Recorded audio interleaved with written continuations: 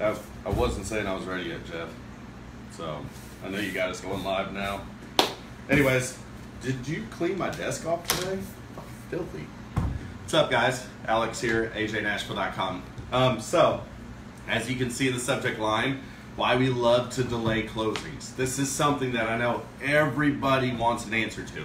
It's something that most realtors, most other lenders, just people in general, they want to know, hey, why do lenders love to delay closing? Well, truth is we don't. I know that's hard to believe, but we get nothing out of a delayed closing. I guess I'm saying this because I read a post earlier that a friend of mine had posted, and basically the response from that agent was rude, and I didn't take too kindly to it. You know, the fact of the matter is we're lenders. We get paid by selling money. In order to sell that money, we have to qualify people. Keep in mind, we're not borrowing $10,000 for a Chevy F1 or Chevy F-150, Chevy Silverado. You know, we're not borrowing $50,000 for a used BMW. We're talking about hundreds of thousands of dollars. And everybody is always all about protecting our economy until it comes time to get qualified for a loan. So there's certain things that will cause delays, and we'll talk about those things. First thing, obviously, if you have a client that maybe just isn't responsive, maybe they don't get you the documents in time, maybe they don't send things to you in time, maybe they don't respond to emails.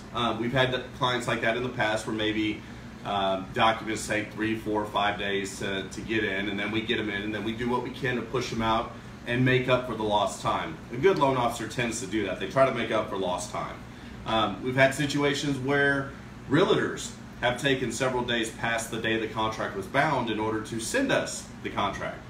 You know, it happens from time to time. Maybe there's a missing signature on something like that, but that time has to be made up for. You may have a situation where you just have a horrible loan officer and they get the documentation and it sits on their desk and they do nothing with it. You know, those are the people that hopefully we see drain out of this business pretty quick. Another thing is risk. So when we look at loans, there's a risk factor. The higher the risk, the longer it will take in order to close a deal. And here's why.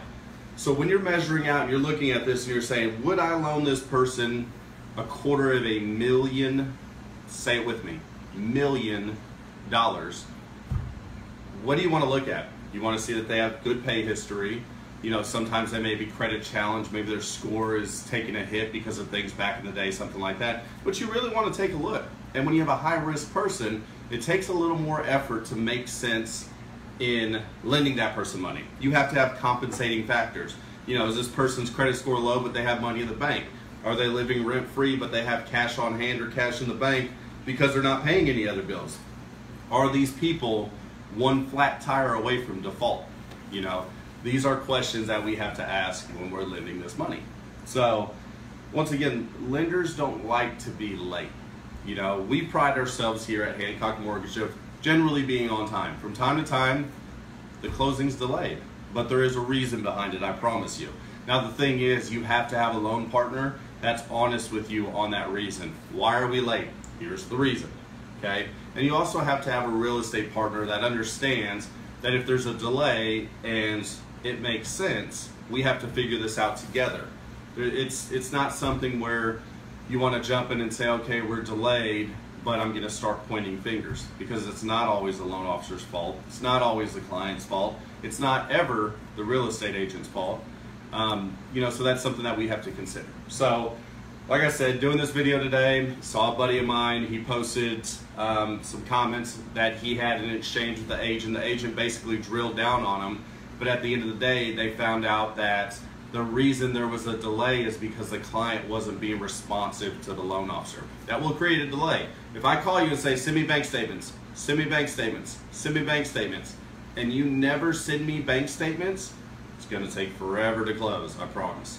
So, any questions or anything, Jeff? Kerry Craig says communication is key. Absolutely, communication is the #1 thing. If there is a delay as a loan officer, your responsibility is to communicate that delay far ahead of time. We want to make sure that if we know something is going to cause a delay, we are on the phone within minutes, explaining what the delay is, explaining why we have the delay, and what time period it's going to take to correct that. You literally need to pick up the phone, call the agent, call the client, and call the seller's agent, and explain that to them. This way, everybody at the table is aware of the potential delay. Do not wait till the last minute and then be like, oh my God, this delay is because 2 weeks ago, Captain Smith didn't send me his pay stubs. Guess what? That was 2 weeks ago. You should have fixed that by now. So, good point, Kerry. Michael Lush, of course I knew he'd have some good information. Buyers are liars. No comment. We love you, Michael. Yes. Stephen absolutely. Brand, borrower's lack of urgency hurts us mortgage guys so often.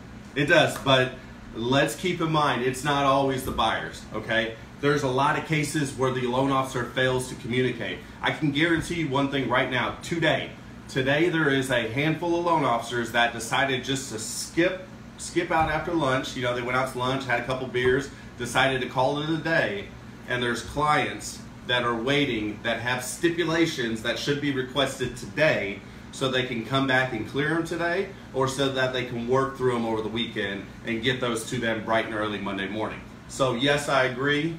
There is no sense of urgency when it comes to our clients, but that's where us as loan officer professionals, especially people like you, Steve, who are great at this, that's where we step in and we create that sense of urgency. Mr. Client, do you want to close on time? Yes. Do you want to be homeless? No. Get me your damn documents now. That's all you got to do. Anyone else? Nope, Steve Brand, you're right. Title, appraisers, and LOs. Yep.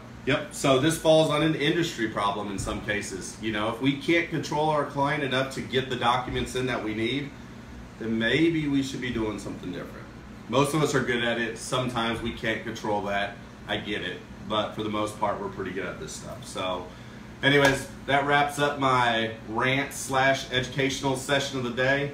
I know you guys didn't get to see Mr. Jeff Perry in these videos. It would have been funnier if I had him in there. He's obviously in the background. Also, please enjoy my sign. This is made by Mr. Mark Zyrate from Zyrate Steelworks. If you want one of your own, yes, he will ship. Yes, it's affordable. And yes, it's badass. Get yourself one. Talk to you guys later.